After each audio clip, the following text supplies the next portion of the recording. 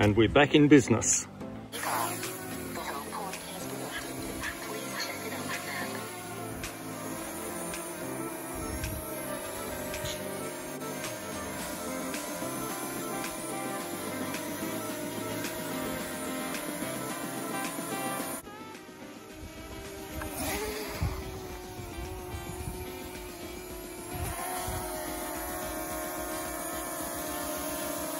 Awesome.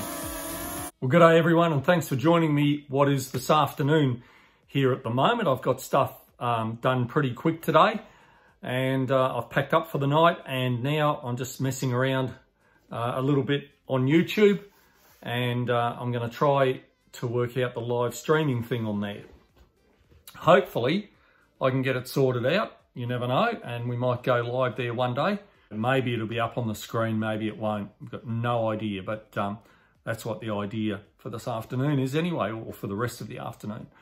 Anyway, what have we been up to this week? Well, we've been sowing a lot of grass seed, and yeah, I've got a drone, another one.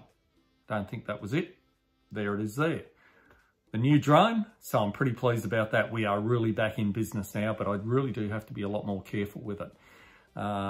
I was flying by the seat of my pants before, but now, as I said, I need to be a whole lot more careful with it to make sure I don't crash this one. I still haven't fixed the other one yet, but I'll be doing that during the week, and we might make a video on that to show you what's wrong with it and how I intend to fix it. Anyway, let's get on with this video. It's only a short one, but it'll show you what I've been up to this week. So I learned my lesson with the other one. I've installed the propeller guards, so let's see how it goes. Doesn't seem to be any problem.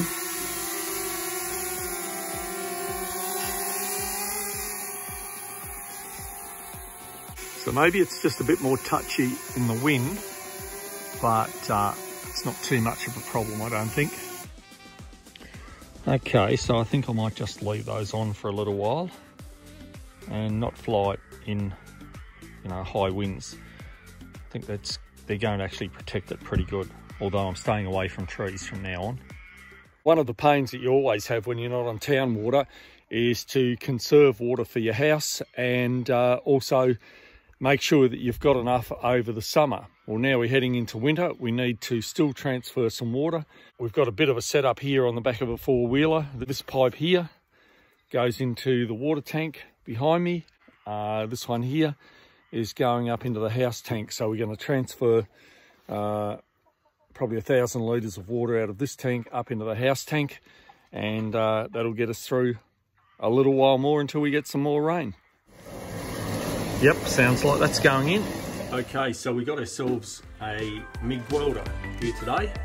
Got it this morning, gasless MIG. So we just unpack it,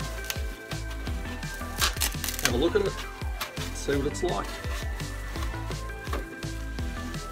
Okay,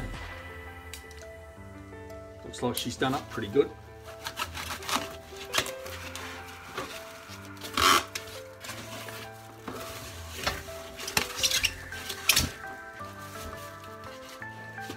That's that one out.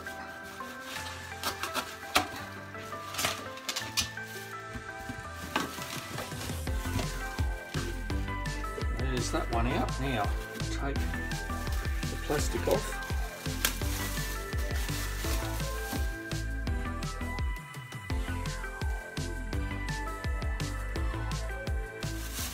Looks quite a neat little job.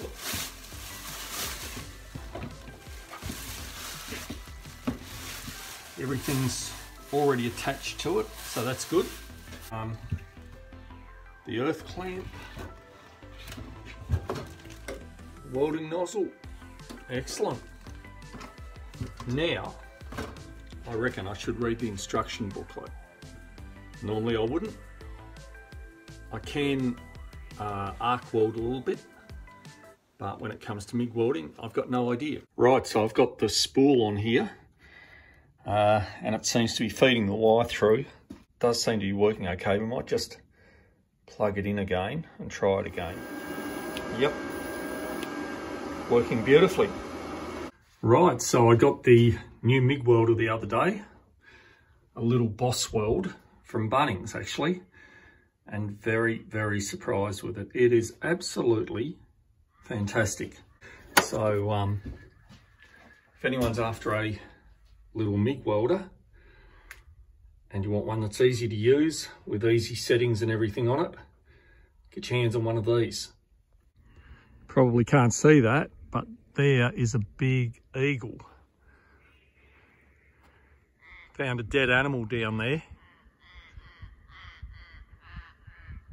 Now he's flown off. Oh, there's actually a pair of them.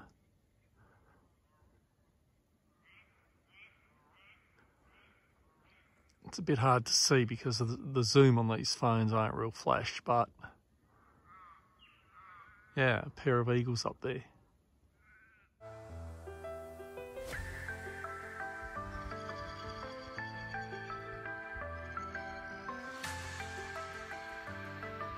Anyway, that's all I've got for you today. As I said, it was only a short video, but hopefully you found it enjoyable as I did making it.